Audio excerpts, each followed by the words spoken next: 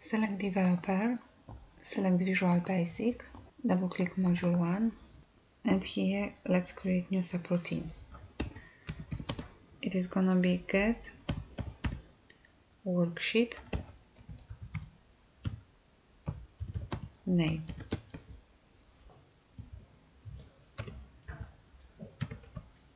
Debug.Print outputs to the immediate window. The VBA immediate window is a tool that allows you to quickly execute code. To open immediate window, select View, immediate window.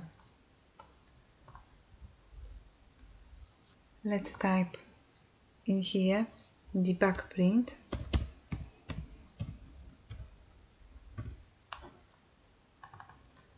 this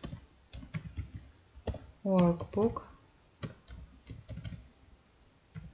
dot worksheets,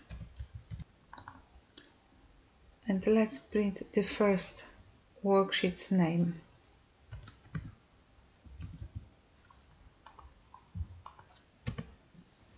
Let's run it, and we've got sheet 1 name printed.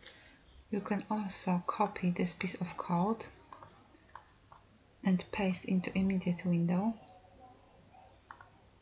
At the beginning, add question mark and press enter.